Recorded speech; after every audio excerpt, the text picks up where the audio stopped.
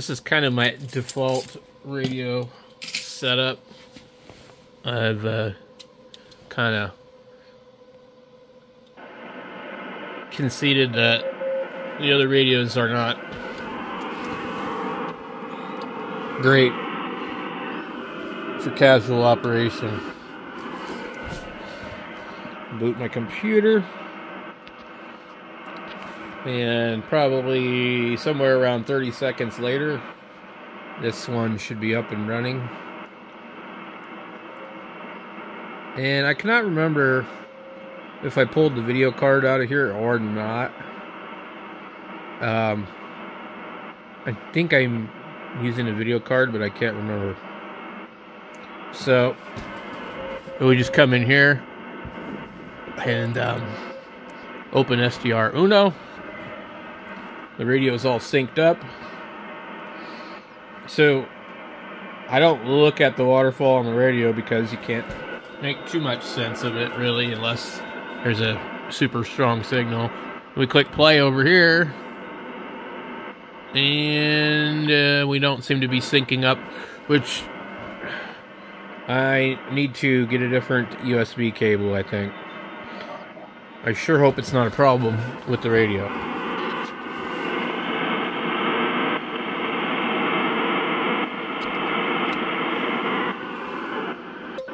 See that? It's not always loading the drivers. I'm not sure if it helps to have the radio on or off, or what. But I have this problem every once in a while, and it wasn't an issue until recently. So I thought maybe the cable might be bad, which it might be. I know that what it doesn't like if you shut the radio off while sdruno is still running, because first of all, the radio, once the radio is shut off, you can't actually receive much of anything, because the signal comes from the radio's antenna and goes through the front end of the radio, and then it goes through the what's the name of that filter unit? The bandpass filter unit, I think. Not the output version, but the input version. So on receive, there's a group of filters that their job is to, narrow things down. So, for example, if you're on 10 meters and you were to disconnect the cat control and actually tune your sdruno to, say, 80 meters, you'll hardly hear anything, because the bandpass filter is attenuating all frequencies below 10 meter band. So the other thing that happens when you turn off the radio is that the USB device in the radio disconnects, and the computer or sdruno doesn't really like that, because the sdruno is looking for OmniRig's syncing of it.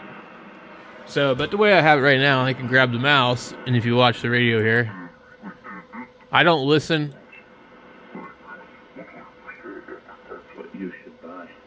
I don't listen on the sdruno. And then we go anywhere we want. It'll charge it up. We had a Tesla. I have one of the 2009 Honda generators, which I was going to put in the trunk, so it never gets stuck.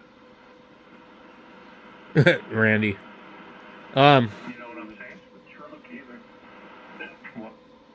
What? It won't leave you much of a trunk. Yeah, but I can put a little generator in there. I was seeing on YouTube where a guy was filling up his Tesla with gas, and you walk behind, he's filling up a small gas can for his generator. No. That was cute. But I agree with you wholeheartedly. The hybrid's the way to go. You buy that, you can go all the way to LA without worrying about a charging station. That's right. We get 40 or 50 miles a gallon because of the because of the cumulative effect of both gas and electric. Mm-hmm. So my wife was looking at cars because she don't like a Hummer anymore. She said, I can't see out of it. you know, we drove my son's girlfriend's Mercedes, you know, that's something, back to California for her. Shit, my wife got out of it and said, "Oh my God, Randy, this isn't my car." Absolutely. These guys are funny. But your Hummer's an ass kicker. You go anywhere you want. It's safe. Little tank turret windows. Come on. It's not for her. No, doesn't have enough cup holders. She can't see very well out of it. I say not to see anything. People get out of your way. What's out of an H3? Well, maybe not. My H2 is gigantic. It really is. The only thing bigger than H1. But she loves the H2. It's comfortable. It's like riding in a jet over to LA. He just said she doesn't like it. Smooth as silk, quiet. Well, you know that. You had about 12 of them. 4. Anyway, so we're looking. She don't want to spend the money. I told you she's very frugal. Yeah, I'd have to. I'm not familiar with the hybrid market or who has what in the hybrid. I just haven't really looked there seriously ever. Yeah, I think that's the best. Well, the Prius was the first hybrid, wasn't it? Oh yeah, but we're a long way down the road from that. Oh yeah, I know Toyota has a bunch of hybrids that are very popular. Like the RAV4? No, bigger than that, I think. You didn't have a Sequoia. I'm just guessing. Highlander? Yeah. Yeah. Oh, no, I don't know if it's Highlanders or that, but that's it. It's called the Series. Anyway, this is how I use my radio. It's called the Series Hybrid. I'm gonna just go wherever I want. Okie dokie.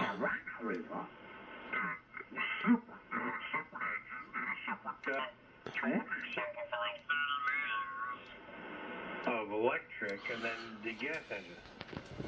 I mean, you look at the signals that you can see on the band. You're not going to get this out of any of your radios that you're going to buy. No radio, except for a radio that hooks to a monitor, is going to do this. And even your 101 isn't going to do this. Your Flex probably will. But the FTDX10, it's not going to have this kind of resolution. The 710, nope. So, and what the benefit of this is that you actually have two receivers, and the sdruno is going through the front end of the radio, so it's got extra filtering on it as well. But, let's see what we got here.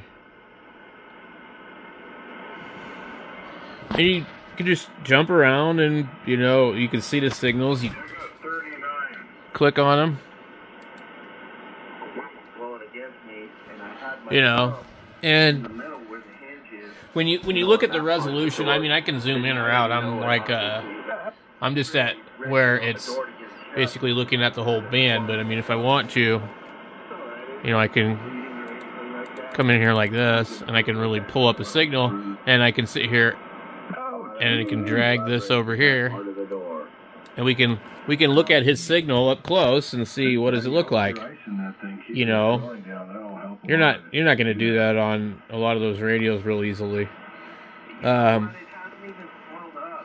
the 710's got a pretty good display until you hook it to a monitor, and then you realize it's a little crunchy. It's not as bad as this thing. This thing's pretty bad. And the reason that this thing's pretty bad is because you can't contrast the noise floor with the signal in the waterfall. There's really not a whole lot of adjusting it. But we go here. We zoom our signal way down. We can look at an extremely large segment of the band. We can go all the way. What are we at? We're looking at 3, 4 to well over 4 megahertz. So I think what does it go? 3480 to 4040. I don't know what the amount is. Let's see if we went to. It won't let you drag it one way or the other.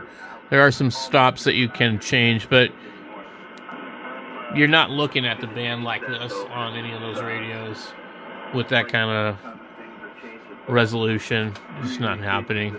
One thing that does annoy me about sdruno is it doesn't go. There's no band stack.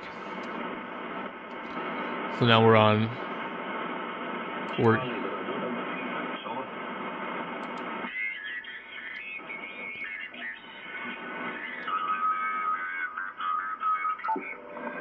On the cruise ship.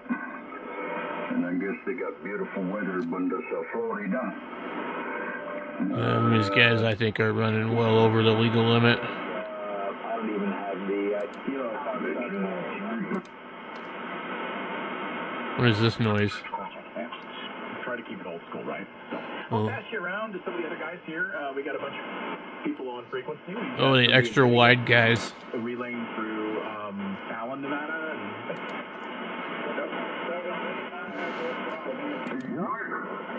Did you check in? Good evening. Did you check in? I don't have the disposition to sit here and listen to those guys with their snootiness. Some of them have some nice sounding radios. You do need to be listening kind of wide, but